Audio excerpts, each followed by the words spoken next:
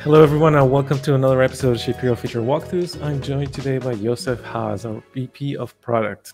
How are you today, Joseph? Doing great, Dana. How are you?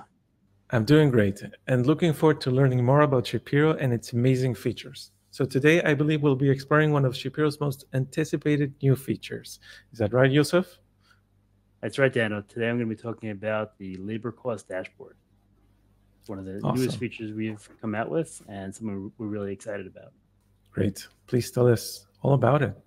So the labor cost dashboard gives you as a 3PL the ability to understand your actual costs for serving your clients. So while you might know how much you're charging your clients, you actually know how much it's costing you to serve those clients. So as you'll see, using the activity that we're tracking, we're able to assign a cost to that per client, per warehouse as well, if you have multiple warehouses. So you can see exactly how much it costs to serve clients, see if some clients cost you more than you expected or maybe even less than you expected. This gives you not only insight into the activity in your warehouse, gives you the ability to then go and optimize what's going on in the warehouse so you can lower your costs, and then if necessary, reprice your clients so that you're profitable when serving your clients. So now what I want to do is walk you through the setup of the labor cost dashboard so you can get actionable insights from your data. So when you go to the labor cost dashboard, the first thing you're going to see is a preview mode.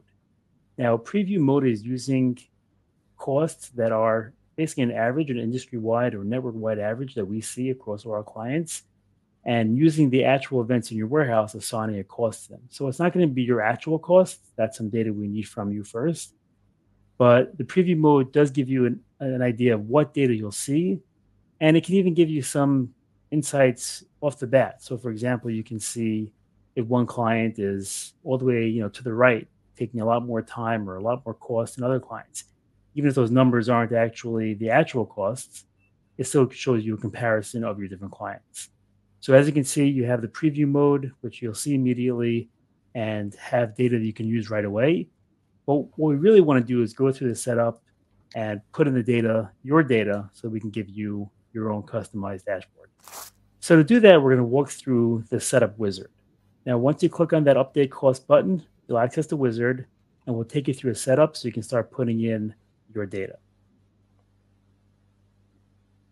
The first step is you're going to put in your actual weekly payroll. Now, the reason we use that, the reason why we need that is because we track a lot of data in your warehouse, but we don't know everything that happens. So for example, there's your managers, there's people who are doing things outside of ShipHero. So without being able to account for those costs, we can't give you anything that's even close to accurate in terms of what your actual costs for serving your clients are.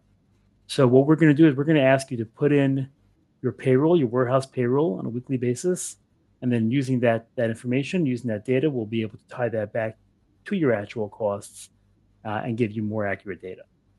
So for the wizard, the first step is to select a time period. So I'll just select current week and the warehouses that you're going to be adding in your labor cost dashboard. I'll just choose one warehouse for now and go to next. The next piece of information is your bulk ship information. So as you know, bulk ship, you're picking a bunch of items, packing a lot of orders in a short amount of time. But again, that's something that's done outside of ShipHero. So we're not really tracking how long it takes to actually pack an individual item or individual order. So what we're going to do is ask you to tell us how long does the average bulk ship order take to pack?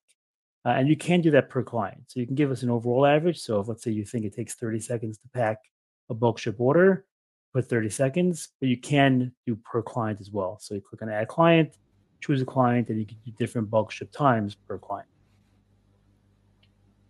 The next step is going to be to input the payroll information for the time period you selected. So there's 3 pieces of information we ask for: your full-time payroll, your temp payroll, and any billed labor. So your full-time payroll, that's pretty straightforward. It's how much did you pay your full-time employees? So let's say, for example, your payroll was $10,000. You just put in $10,000. Temp payroll, if you did have temps working in that pay period, put in how much you paid for temp. We don't treat them any differently in terms of tracking. The reason we separate it is because your full-time payroll and your temp payroll may come from different places. Maybe you get them at different times.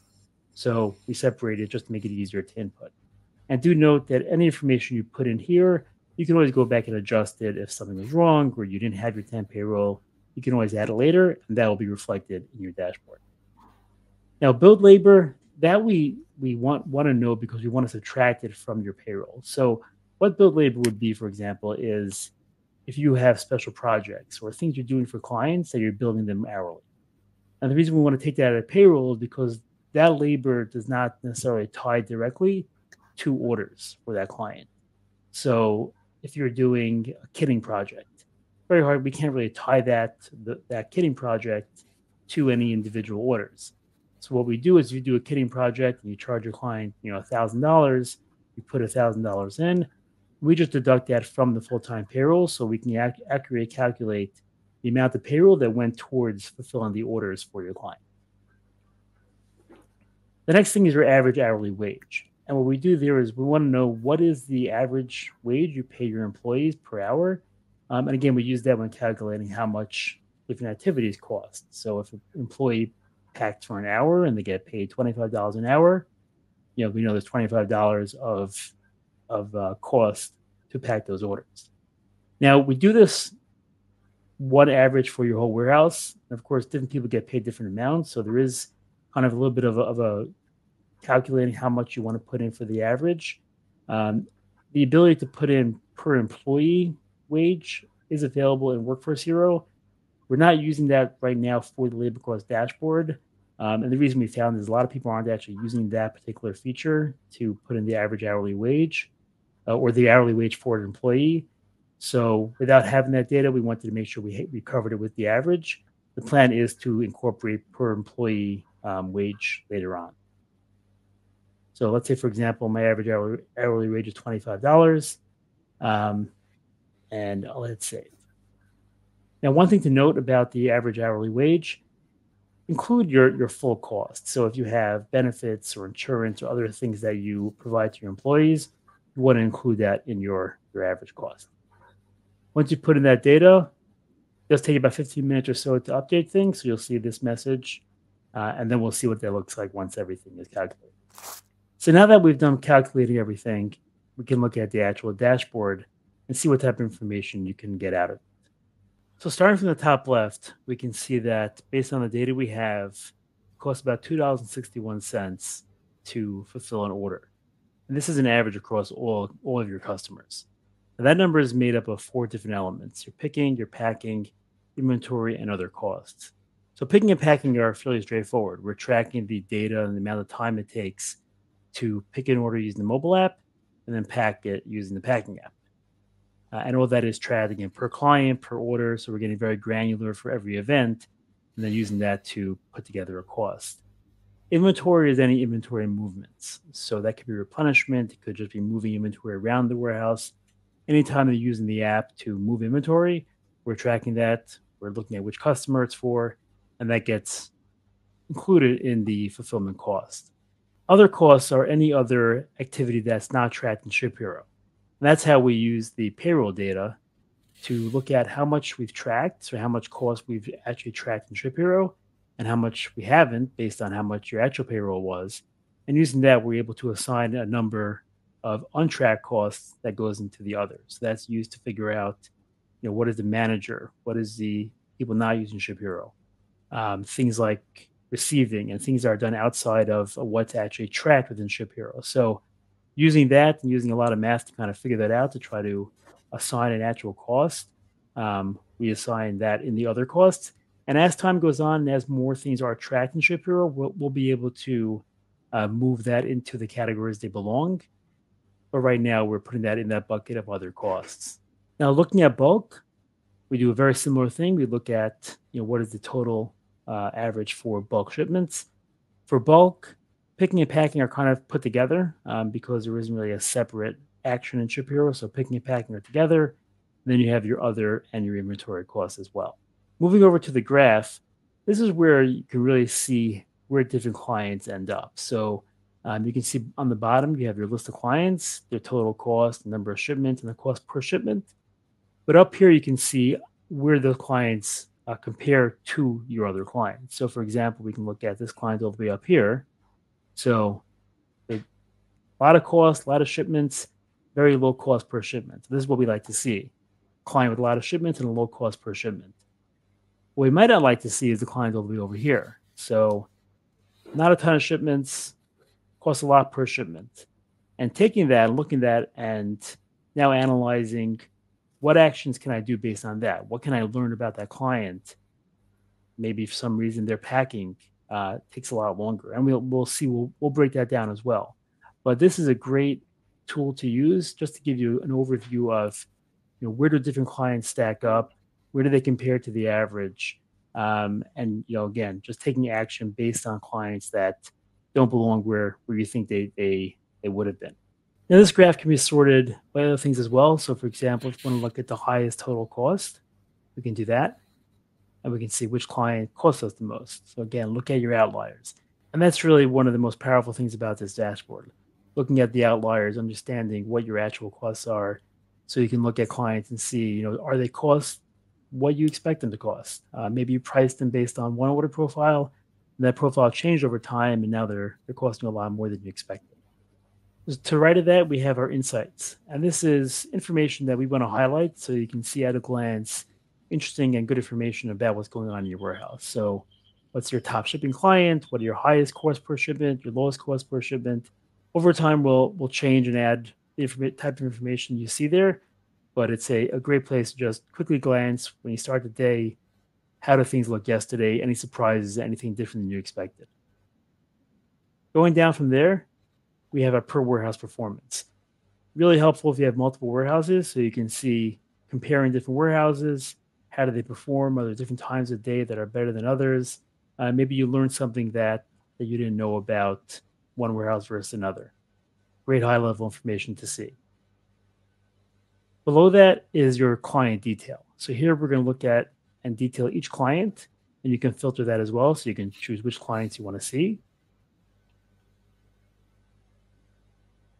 And then you can expand that to see that per warehouse as well. So this is going to give you great detail per client, per warehouse. And we break it down into the individual activity that you do for each client. So you can see your single item batch, your multi-item batch, total picking, same thing for packing, single item, multi-item, bulk ship, inventory, and other costs. So this is where you can really see and understand if there's something that's going on that you didn't expect. So for example, one client, maybe their packing costs are much higher than you expected, much higher than other clients. You can dig into why. Especially helpful if you have multiple warehouses, you can compare warehouses at a glance. So does one warehouse, maybe their slotting in one warehouse is not as good as another, and your picking costs a lot more. So typically you should see pretty close cost per warehouse for the same client if they have the same order profile. If not, maybe something is wrong. Use this to then dig into that and make corrections. And the great thing is this gets updated every day. So tomorrow you can see if that had an effect. If you move something around, if you put in a new process, you can immediately see, is that having an impact?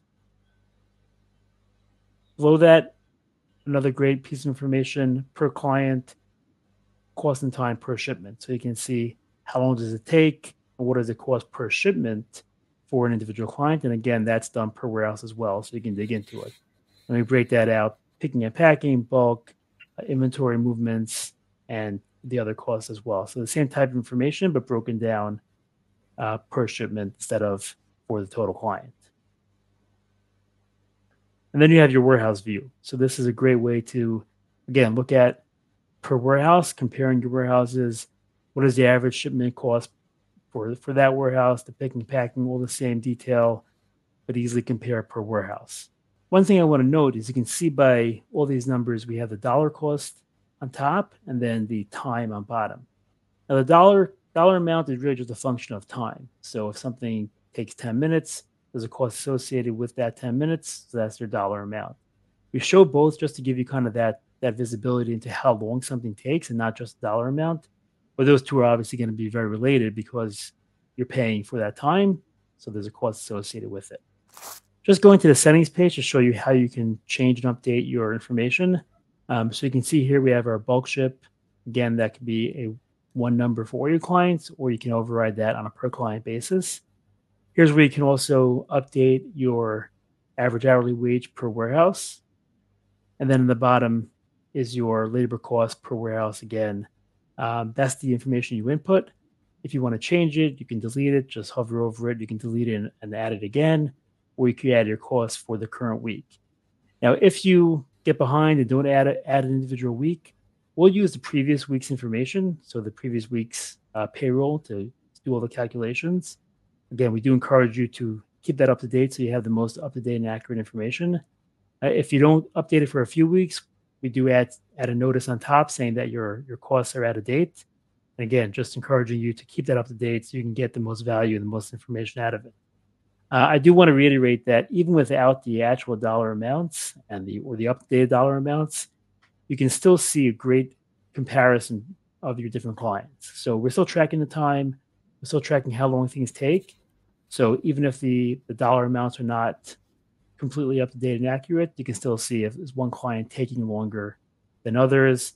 Has there been a change over time for that client? Has there been a change over time for other clients? And use that information to make changes within the warehouse.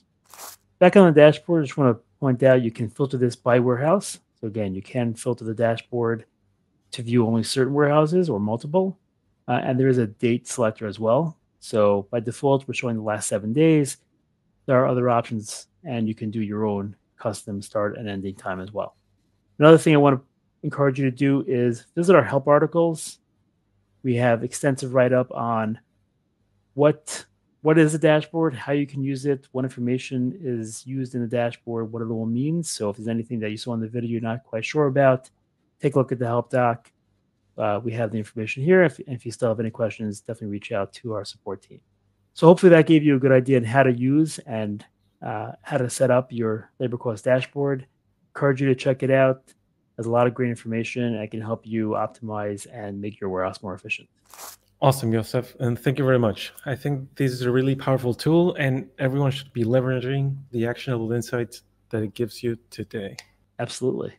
And if you'd like to check out other feature walkthroughs, click on the top right corner right now. And if you're ready to unlock your e-commerce fulfillment superpowers, visit ShipHero.com to schedule a call with us. Thank you for watching, and have a great day.